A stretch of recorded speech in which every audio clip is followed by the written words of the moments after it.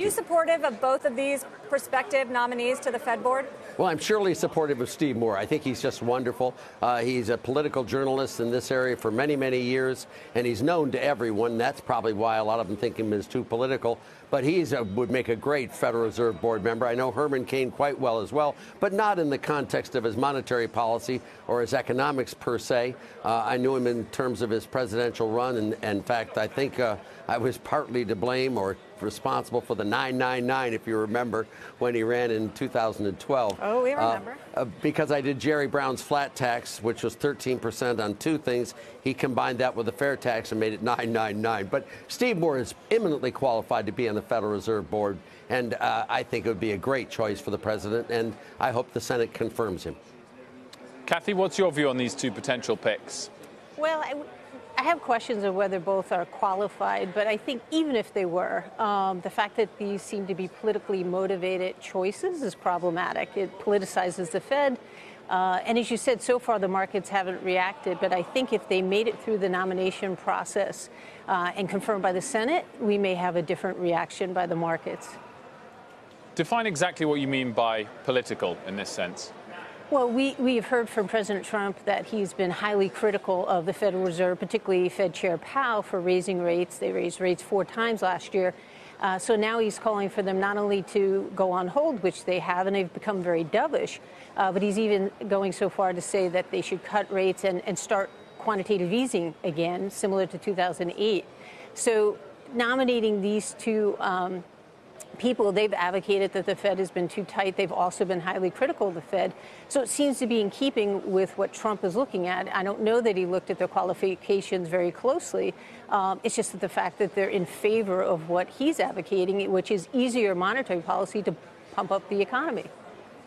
I mean, Art, that's the concern here, right? The White House, President Trump has called for a 50 basis point interest rate cut and quantitative easing. We have not found a single economist who says that this is an economy that needs that kind of crisis era emergency policy. He is now injecting 2 voting members, if he gets his way and the Senate approves it, onto the Fed board. Is that not problematic? Well, let me just say this. I've never known a president to nominate someone he doesn't like and doesn't want to be on the Fed board. It makes no sense. I was in the White House with Richard Nixon back in 1970-72, and there were all sorts of pressure put on Arthur Burns to get him to change monetary policy. The president and the White House and the administration have always been very interested in Fed policy, and of course it's something that they would do. Now, I've known lots of members of the Federal Reserve Board for a lot of years. All of them, or most of them, really good, fine people, but all of them are very political. That's what the Fed Board does, is they look at the politics, they look at the economics,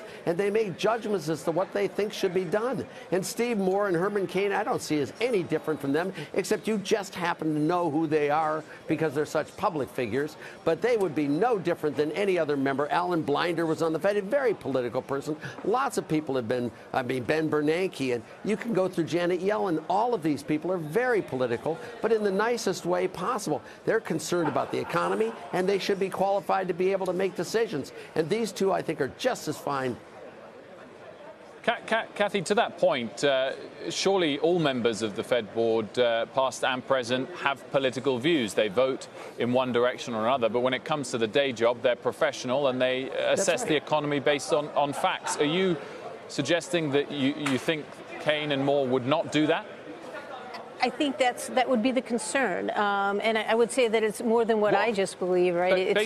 Based on what evidence? I think it would also be the market perception, and you know, the others obviously did hold positions in different administrations, but when you look at Janet Yellen, she had a very stellar career and deep as an economist in different functions, academia. Yeah. Same with Bernanke as well. So these are already tried and true and more traditional economists, and there was just less concern that they would be politically biased.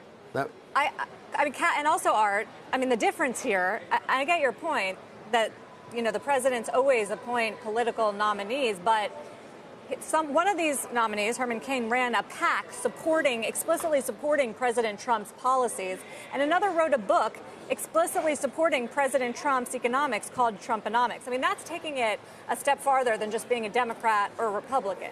I don't know if you remember who the co-author was of that book, Trumponomics, but I was the co-author of it. So I know Steve very well. You're not up for nomination here. No, and I'm not going to be. By the way, don't worry about that.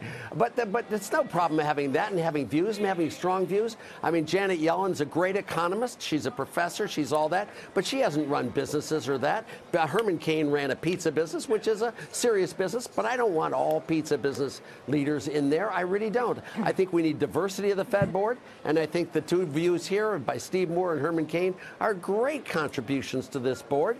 And it in no way detracts from the rest of the board members. It in no way detracts from this idea that they're academics. I mean, I'm a Yale graduate, PhD, Stanford. Georgie Akerlof married Janet Yellen, one of my classmates. They're fine people, and they deserve to be on the board, and so do Herman Cain and Steve Moore. They just provide diversity of views, and, you know, they get along with people as well. They're not going to sit there and have a revolution going on and doing all that stuff. They're going to work it out with them and have the arguments, have the discussions, and come up, I think, with a lot better policy for the country.